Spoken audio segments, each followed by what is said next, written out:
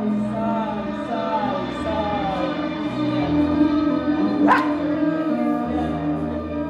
can't fucking hear myself properly! So that's your volume, that's good to know. That's what he's saying as well. I can't fucking hear myself! Fuck! Fuck! Ok, eu posso gritar fora do microfone.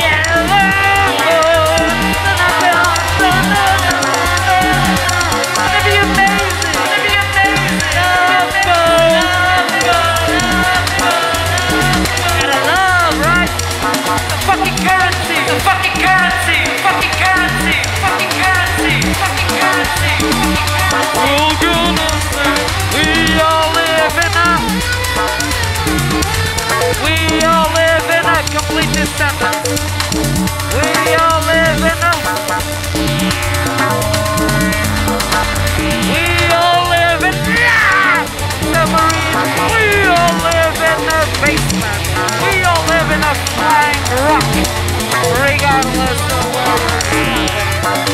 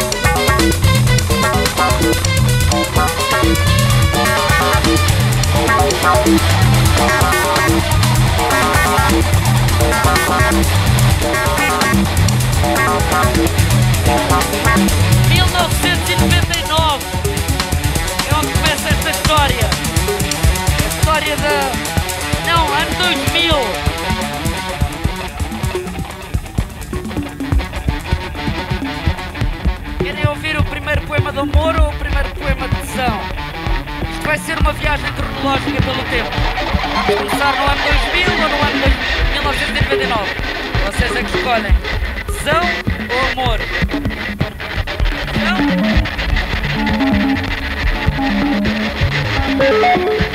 Foda-se! Outra vez não! O poema chamava-se Déjà Vu.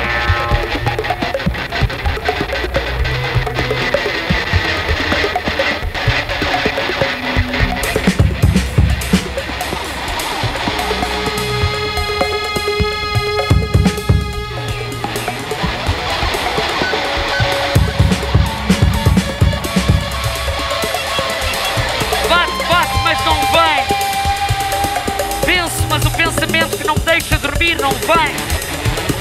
A vida que termina e a morte que chega sob a irónica e fria forma de um pano branco de morgue, enquanto um qualquer depravado e pobre coitado me abre na sua fixação, ou talvez apenas trabalho, estudar o porquê do inevitável. Como a vida é melancólica à hora de dormir, quando vivemos abstraídos e paramos para pensar na nossa pressa, sempre apressada, o quão curta é e desperdiçada tem sido aquele esperma metafórico e involuntário que ilumina a mentalidade do seu desprezo e esquecimento. Não há nada pior por esquecer. E perderemos o negrume da umidez de um sonho. Valerá a pena tanto esforço e sofrimento, alegrias e tristezas, fixações ridículas, trabalho, dinheiro, aparência, os campos todos um legado para deixar algo palpável, porque sabe-se lá se ela vi. O sexo é como o transe, repetitivo, alienamento, mas exercita o corpo. Acho que este livro é o primeiro. Isto é tudo sobre tesão e sexo. É um bocadinho de política.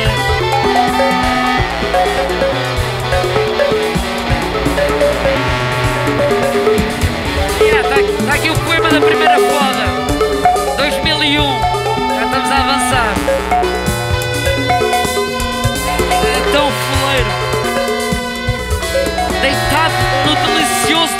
o teu amor.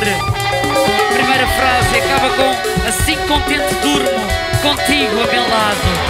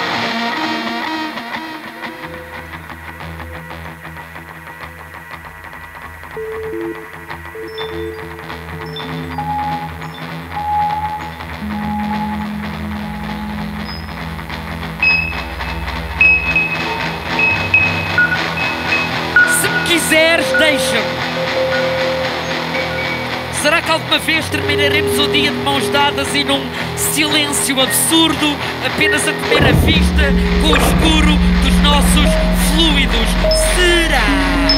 Será que seremos família? Será que alguma vez compraremos cadáveres novos? Será que alguma vez decorarei as tuas alergias? Ou será que alguma vez memorizarás quando falo sério ou quando estou apenas paranoico com a puta do luar? Será que a primavera tem segundas intenções quando corou o teu cabelo albino com o significado da vida? Será que seremos cinema? Ou apenas mais comentadores e técnicos frustrados e iconoclastas de merda?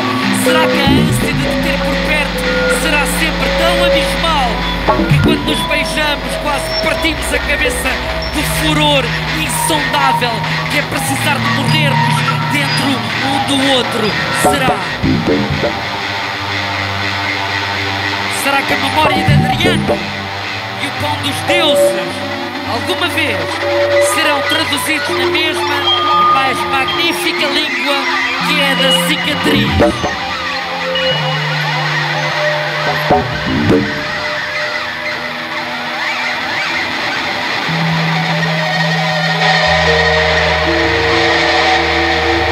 Será que teremos contas conjuntas? Será que a rotina nos desgastará? Será que trabalho, casa, férias, putos, séries e upgrades disso tudo farão com que não nos esqueçamos do primeiro encontro? Sushi vegan no Perdão de Oeiras, gelado de fruta no Parque Silva Porto, fotocines na Cinemateca, 24 de julho, lua cheia em minha casa, tu chegas preparada para me enterrar em rosas. Não podemos parar de nos reencontrar. O esquecimento é que é tóxico. A vida não é fumo, por mais que a poesia lifestyle não ponha entraves a dois corpos suaves e nus e épicos na ribeira do Cavado, a dar show às dunas, sem perguntas, tudo guardado na guerra da nossa história botânico-futurista, anarco-psycho, gore, emo, melancólico, esquerda, caviar. Será que o entretenimento pode ser hot-wired? A ficção científica pode tirar um estágio com a ciência molecular? Será que poderei entrelaçar os meus olhos nas tuas omoplatas e ficar lá, cartaz, exposto, ingênuo e à mercê do amor mais hardcore, irrefugável? Explosões, whisky e tardes pardacentas sem fazer grande merda enquanto a água verde rolas. Será que deixarei de pensar em alternativas mais carnívoras enquanto esta água é mesmo verde? que a vista é linda e as nossas línguas entrelaçam-se como raízes dentro de uma areia eriçada da paz, que é tudo desaparecer. Se me quiseres, deixa-me! Se me quiseres, deixa-me! Se me quiseres, deixa-me! Se me quiseres, deixa-me! Deixa-me! Deixa-me arder! Nadar, cavar, evaporar! Na fila do luxo, a traficar olhos de gata e uma sensibilidade paisagística que me deixa sem poesia. Será que a crueldade também te emociona? Será que nos encheremos como peido a dois que ninguém comenta? Só surpreende, preenche a beleza com a vontade sem pudor fisiológico. Será que poderei ser a tua couve de Bruxelas? O teu primeiro floco de neve parisiense, como se fizéssemos anos do mesmo dia, ou fôssemos irmãos e toda a respiração se congelasse num horário simultâneo, amarrado a meio caminho de um fim puto da vida. Será que serás o meu amor? Meu amor? Será que seremos o ovo? Ou apenas um caga doméstico que vive por detrás do cesto da roupa suja e se emancipa, obcecando com o talento dos outros? Será sempre mais épico que os nossos sonhos? Não virilias e paternalistas, como existir para nada, é o estar calado, a lidar com as reentrâncias dos traumas assados no barbecue da imortalidade.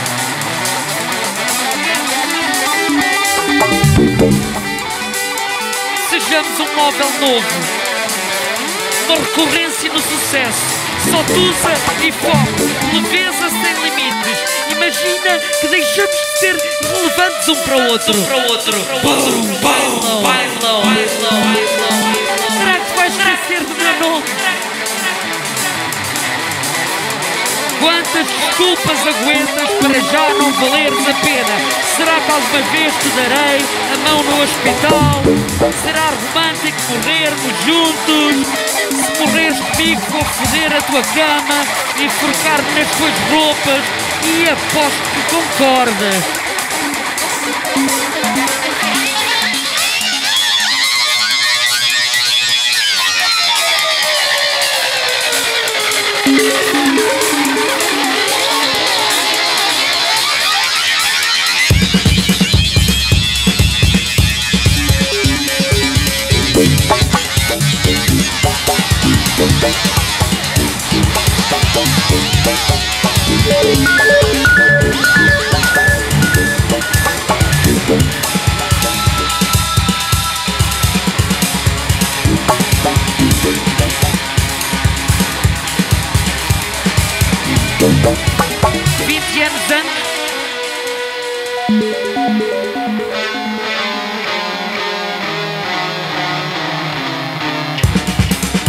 Mas perduram, secas e enjoativas. Voltar à infância é tão bom, é como se tudo fosse um dom. Os pequeninos não sofrem, não sabem o que é que estão impostos. Não há nada que não mostre. Angústia, desilusão, das aftas, do raciocínio. Essa inocência não é um tédio, ignora todo tipo de tédio. Simples conversas sobre a dádiva de não pensar, e tudo voltou à superfície. Será que ainda te quer amar? Será que ainda te quer amar? Será que ainda te quer amar? Quero ser uma criancinha, pensa como eu fico por um pouco. Não saias da minha frente, eu vou sofrer outra vez. Estarei assim tão louco. Eu sinto a minha vida mais que gasta, vazia, silenciosa, odeio-a, é tão fria. É como se já cá tivesse estado alguém com a mesma fobia, para ter incutido esta mentalidade odiosa, rugosa, gulosa, estupidamente gananciosa. Eu contigo não sinto nada de revolta. Nunca pensei que poderia ser assim. O meu eu está em altas. Quero ver-te outra vez amanhã. Por favor, diz que sim. Por ti faço o que nunca farei por ninguém. És melhor que um Deus. És real. Suculento privilégio com sardas. Um antídoto contra esta insanidade disfuncional. Quero ficar contigo agora e para sempre. Mesmo que ardas. Tanto lixo. Eu só quero alguém que me queira também.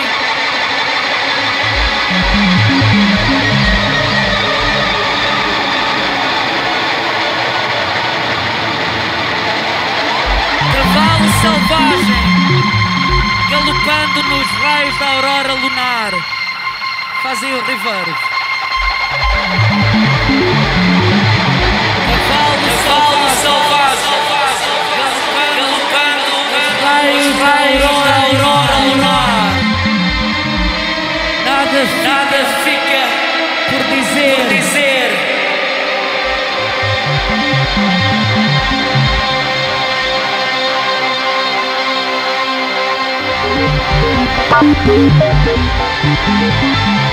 Não suporto mais este aperto. Aos meus ouvidos são os gemidos dos outros. Por vezes só quero ser mais um, simples e submisso, morto por dentro. O vento sibila eloquente, murmura baixinho. Sempre os mesmos dias, incompletos e cinzentos, tanto som e poeira que não quer dizer nada. Inúmeras noites de decrépita paixão, não tenho outra forma de inspiração. Quem sou eu?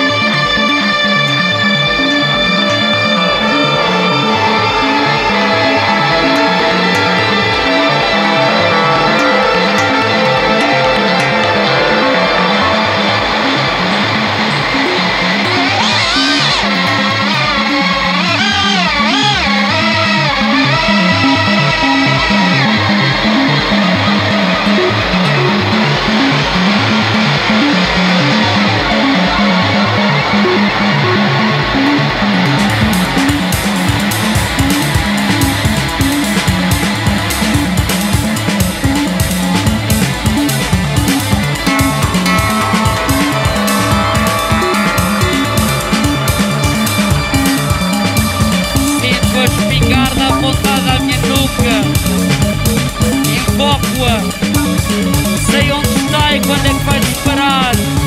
Primo o gatilho na imaginação. Vê-se e vê-se sem conta. Olhas-me, ocasionalmente abraçamos-nos, mas nunca fazemos amor. Seria pecado.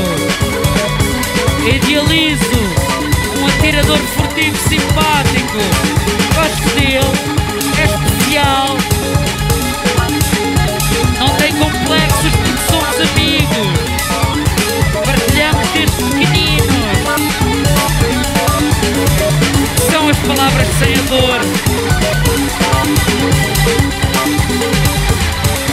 São as palavras sem a dor. Aqui não há poemas de amor, é tudo depressão extrema.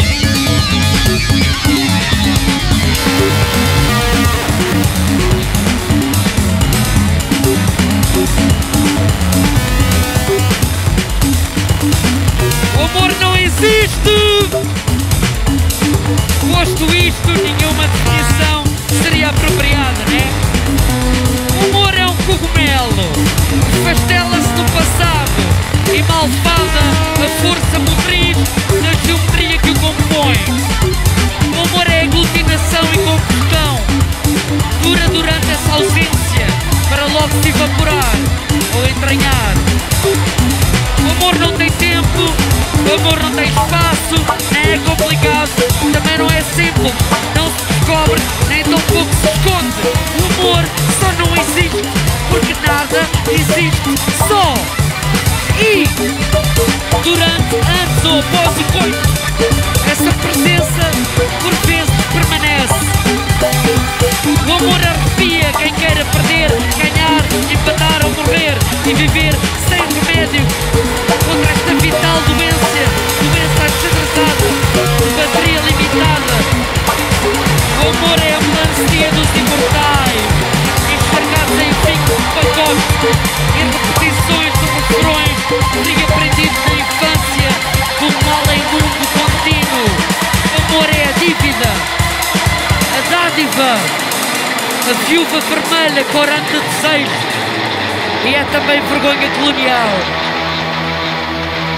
O amor é transparente, é interação consensual, de inclusão de poder, open source. O amor não existe. Escrito isto, todas as ilusões serão aceitas, bem-vindas, toleradas e partilhadas. É só um pouco doloroso ver como as relações se deterioram ao ponto de ser impossível manter o mesmo nível de contacto. Acabamos sufocando quem mais amamos com palavras e conceitos, acima de tudo, egoístas. As palavras podem magoar, e muito. Há pequenas ações que mancham para sempre o comportamento dos amantes, nasce o trauma e é triste vê-lo acontecer e ter de abarcar tal compreensão teórica. A mente é invadida por impotência ciumenta que origina muita merda de que não nos orgulharemos na tranquilidade da isolação vindoura. É apenas uma questão de dar espaço e liberdade para tentar voltar ao princípio que já esquecemos, de quando nos respeitávamos como se respeita a um estranho, em prol de manter tamanha imortal amizade viva,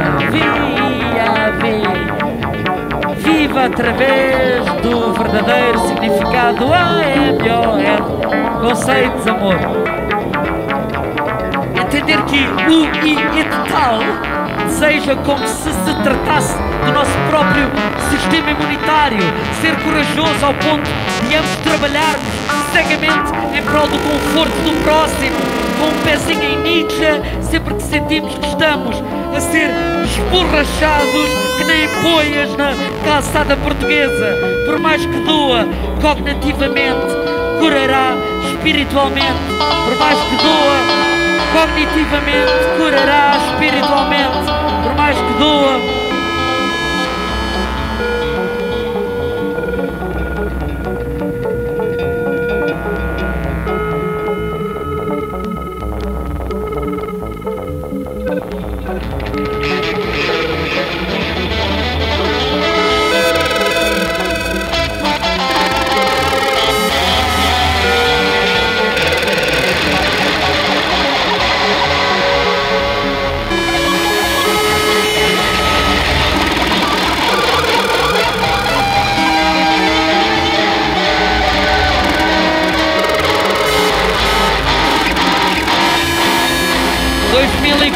Aqui também não havia amor nenhum.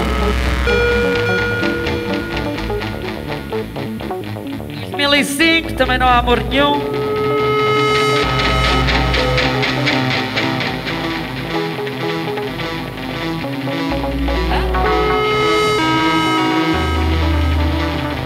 A inglesa tem bom amor. Run to the forest, forest. Run to the forest, forest! Tô suar tanto, tô cego.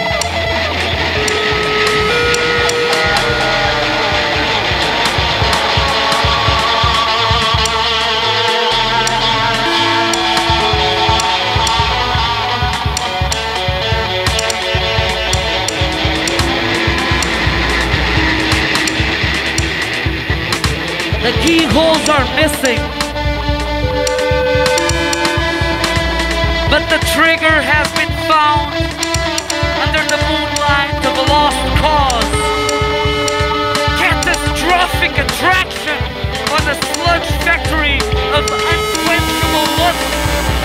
All that breathes is a game I cannot stop but wanting to play every day, while the bacon ovulates over her solar panel of debauchery. A mass infliction of limbs. I never so eagerly desired to break. All full of glow from a punchline of where should we draw the line? Quite a fucking sexy obscenity trapped in a white square of rose, leaving all disorder within. Black and broken, silver smashed cradle, yawn, issues and jerking off. So insensitive, what we all now are under this global bitter meat light. The second coming of weakness reaches futures not so bright. Lay down and die just for a while in a paper airplane, connecting such body threads before the beast decides to accept that no actually means now.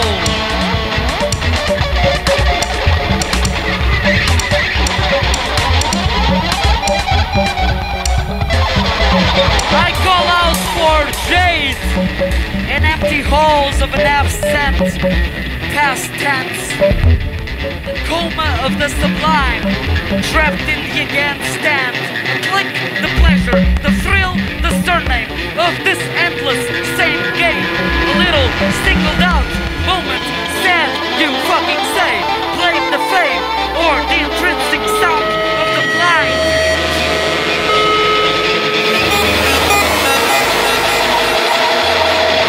Ears that cease to hear, maintain desires not well tight by the neck against a brand new pair of tears.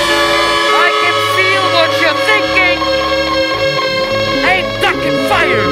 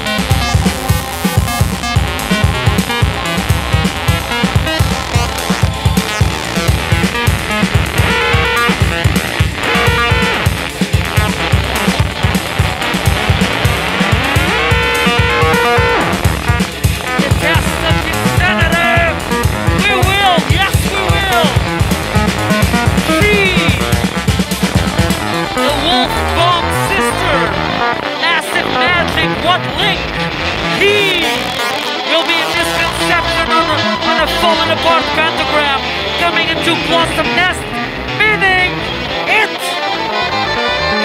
means so much. And not hearing a single song in the beginning of the chorus. That's the chorus.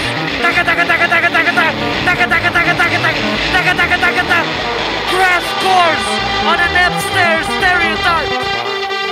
The same definition of actually caring for the definition of nihilism, which is balloons, balloons, balloons, balloons.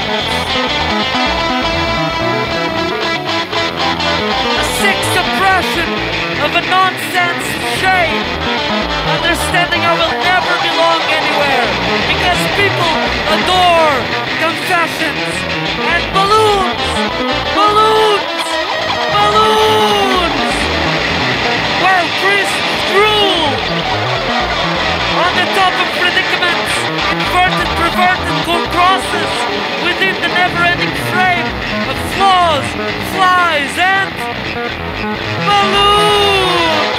The definition of nihilism is balloon.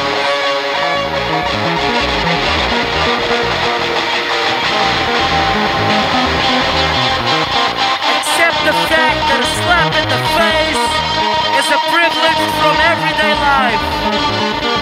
Someone cares enough to hate your fucking soul. So much the blood that rushes from the eyes to the toes, and then reconciliation lays the back, spreads the legs like a dictionary, like stone, like symphony, covered the sticker of awful smiles in a slice of fascism. Balloons! Balloons are real! Balloons are real! Balloons are real! Balloons are real! Real balloons! I want real balloons! Real balloons! Real balloons! Real balloons! Real balloons! Real balloons! Real balloons! Balloons! Real! Real ones! Real balloons! Real balloons! Real balloons!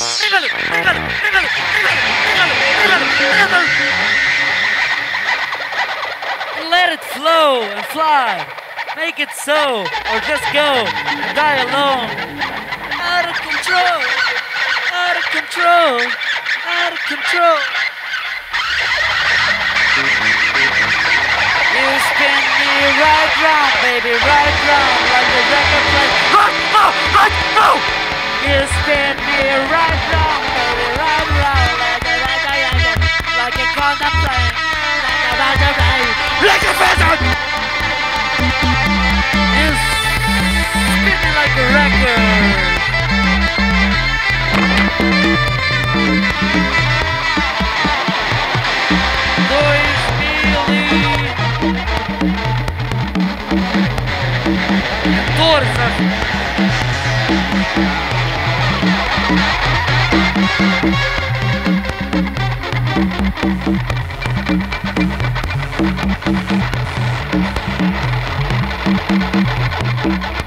Bora ouvir silêncio. Depois recomeçamos durante. Bora fazer 11 segundos de silêncio.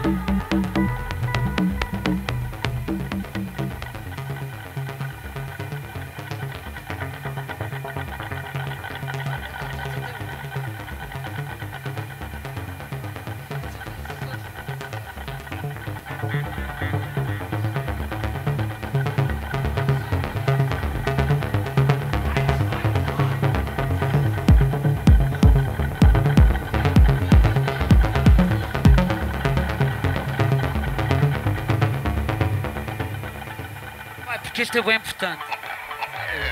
Isto significa bué.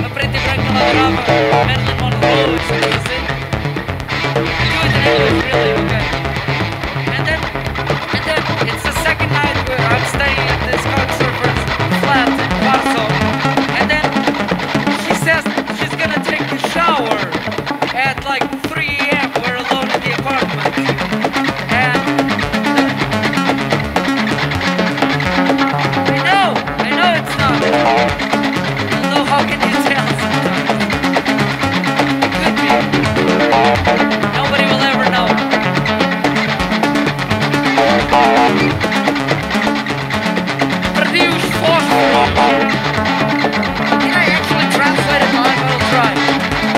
I lost the matches. The rolling drapes are a symbol of an obvious silence. Scratching dry. A smirk. Scratching a dry smirk. Who knows if we're all but shadows in a hiccup room, just feeling the vibe. While the hardness of the shower went on, I decide that I am incapable. We will never know how you smell when you wake up. The incense of your bones, maybe both waiting and separated by somebody else's cat. Maybe just a not so ordinary but dirty. I lost track. How do you translate that? With the kind of decent flirt. You will never know how I lose breath while I see you roaming your hair around in spirals and talking about Sympatiado in Chicago and Fellini and Puccini and all the legends that would be so great that they could be kept alive like jewels. Underneath that curtain, swallowing more silence, dry silence. Well, our only quality time has happened in the ER. Where's my love? Where's my love? Where's my love?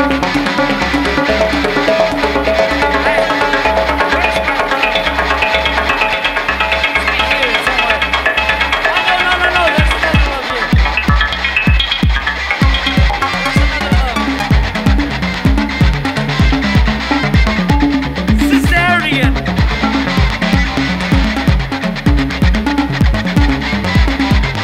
A ânsia de recuar até a pessoa imemorial. No seu seio infértil, repousar os rins e relembrar ainda a frágil presença do eco que fizemos a pé pelos cometas. A lista das deusas, ligeiros de calcas, quem não foi eleito passado. A mais ampla noite terrestre dos olhos virados para o espaço interior. O Criador está tão confuso quanto a sua própria criação. The Creator has no fucking clue what's going on, what he made up. E deita-te por talha sobre as rodas da criança que dorme todavia embalada pelo oceano segredo de Varsóvia, virando as costas à obra. Tranquility dominates the mystery, and the second curve on the left will be the first goal of our 9th meeting in 7 years. The first, nobody came, but we drank. I scream and you dance. I scream, you dance. There's whispers of dreams to go back and suffer everything again since fucking prehistory.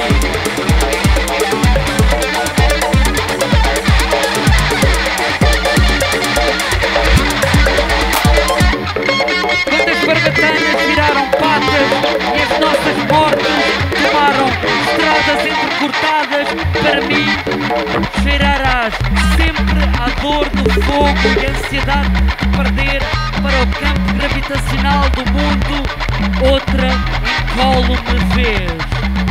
Escrevo-te perante um escuro uivo do céu que és, céu incógnito. A palavra é chave. Mestre Neve, com sinal de lume no vácuo, a transparência sufocante de te sentir cada vez mais longe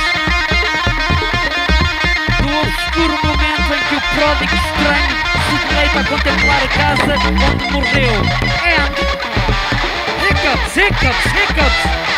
The whole hunger where we forget the skeletons that we have known with no patience for no cause, or the national fog of the eatness, the hunger that holds the kind of blue sensation of this magnanimous pagan healing.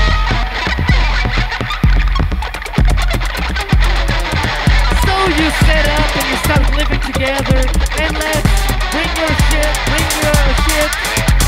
and we're both gods in this basically not so sure bliss of illusion, Greek illusion, and I might tell myself proud in a possible disaster of a portrait so bitter by now.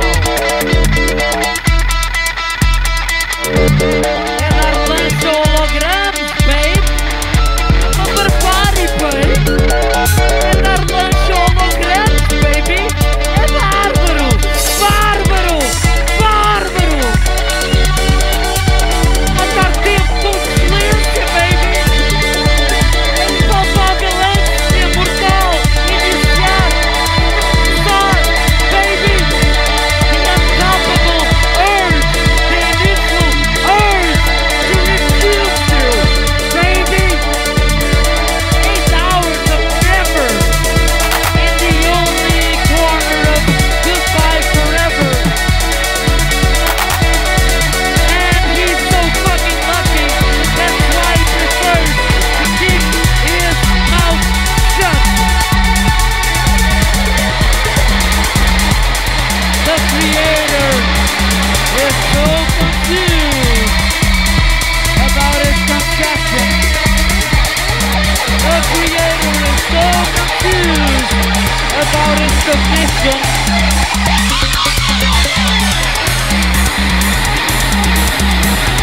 That's not my commodity.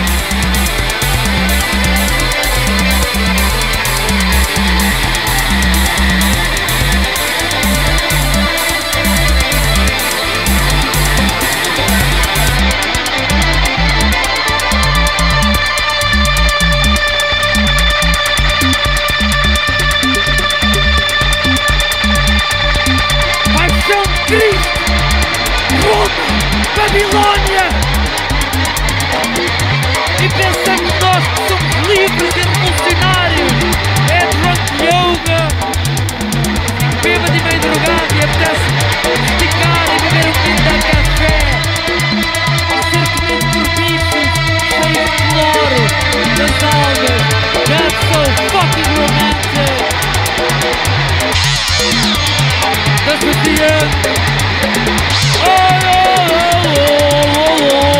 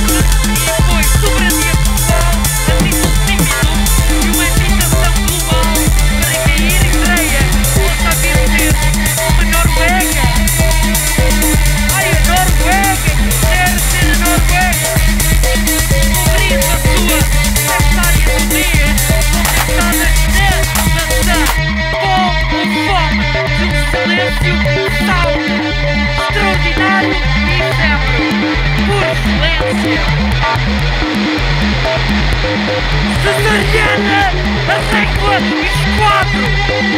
É a nossa passagem por esta nota com 4 pontos cardeais, várias famílias potenciais e na Arábia Saudita os Ferraris caem todos rasados. Para a sombra no deserto, contra o cinismo de cozinha, a manter a vinheta sagrada e o turbante à proa. Média de Bruno,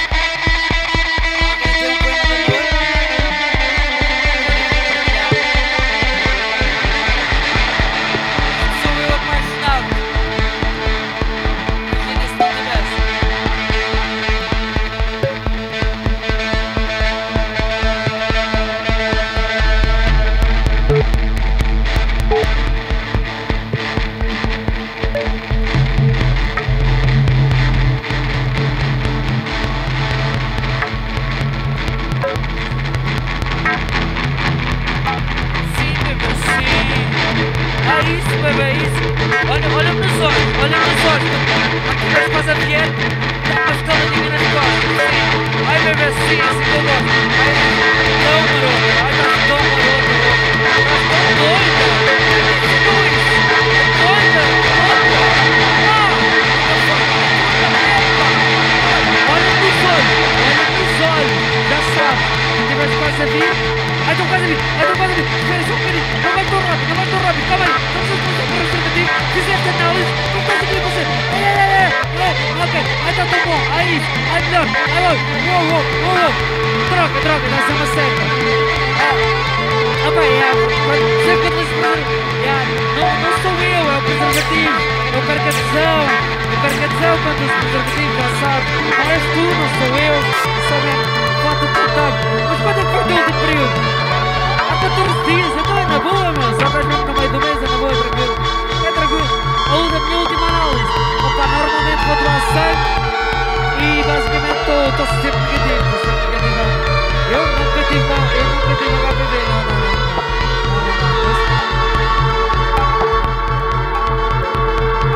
Eu sou HPV. É a conclusão desta noite, eu sou HPV.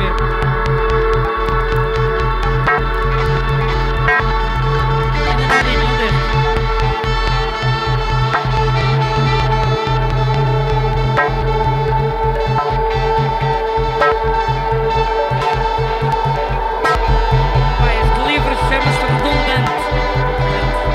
É difícil encontrar aqui alguma coisa que vale a pena.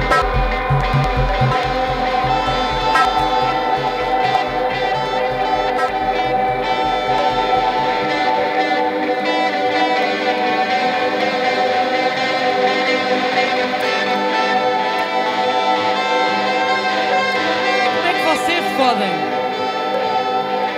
É literalmente assim que eu fodo.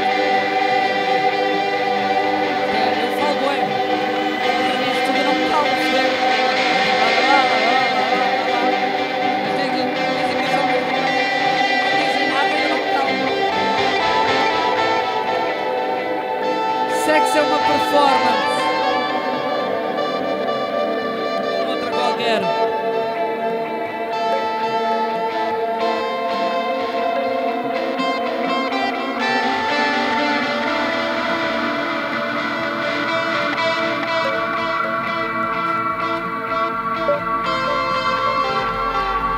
Por entre a suja... isto é bom.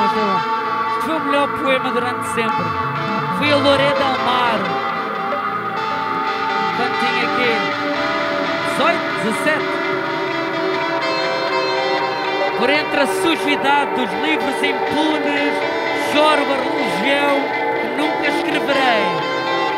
À beira-rio, bem no seio das rochas do teu ócio, olho o sol e não traz nada de novo. Vejo os ténis da Cinderela a flutuar numa tentativa fútil da sua inocência, a tentar esconder por uma muralha de raiva o facto de necessitar destes tambores. Eu vou magoando inexperientemente. Não posso deixar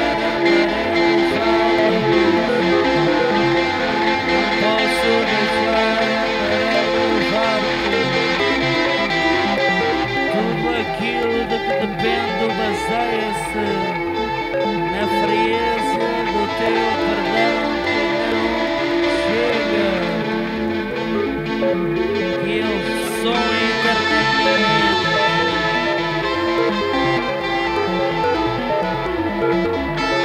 De volta aos cortinados avermelhados, antigamente lembro-me daquele choro inicial e em tal felicidade sem consequências que recordo onde errei. De que brutalmente obsessiva forma, como um sádico soluço que sufoca e alimenta, assim te encadernei no negrito do meu ser, aquele habitante longínquo que se ri dos tumores do nariz e dentes quebradiços.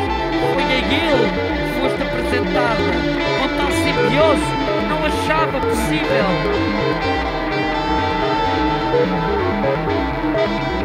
É só isso?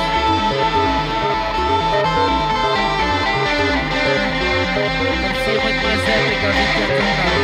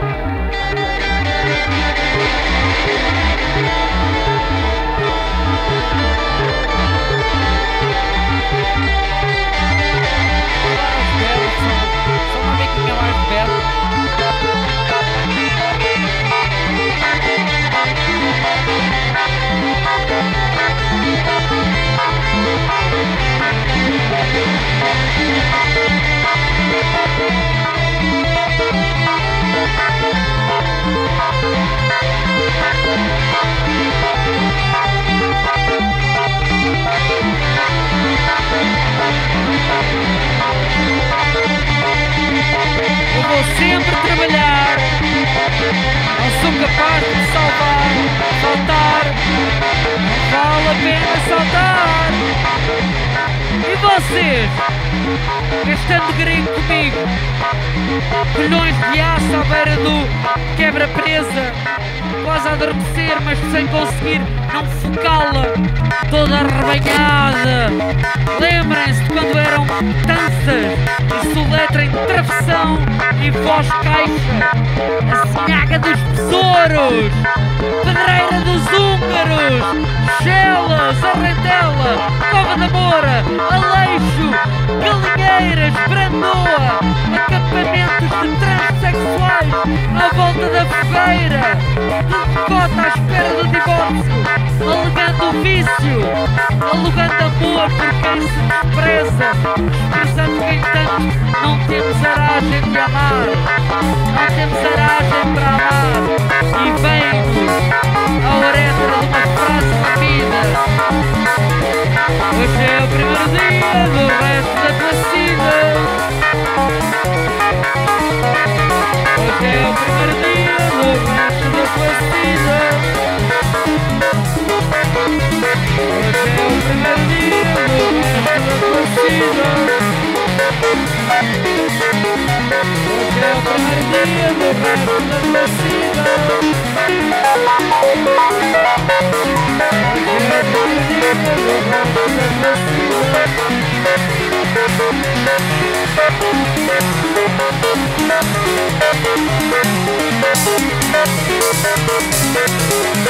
Eu nem sabia.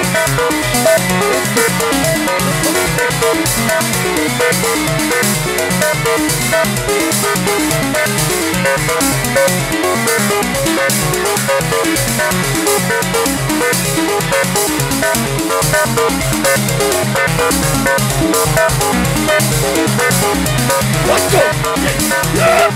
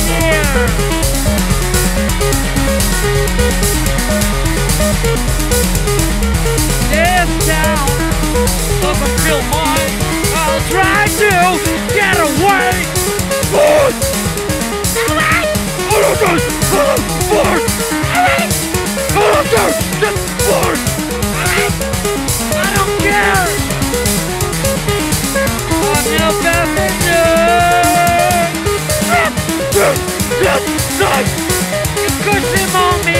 Nice, cool, yeah. Some cushion now.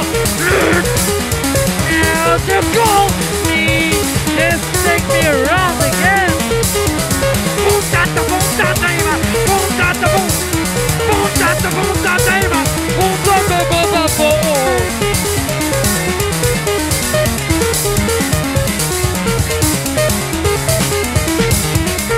Aquela música de Cure também é. Can't get you out of my head. Boy, your love is all I think about. I just can't get you out of my head. Boy, your love is all I dream about. Every time you You're lost in my dream with your eyes.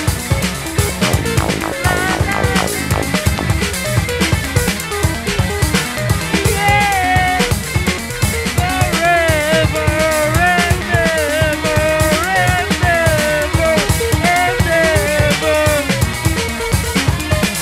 La la la la la la la la la. Oh, no! I get you out of my head! All I think about, I can't get you out of my head! Boy, I really think about you! Eu já fui a um retiro!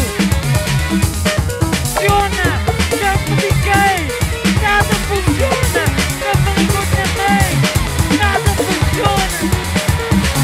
Eu faço pensar em ti!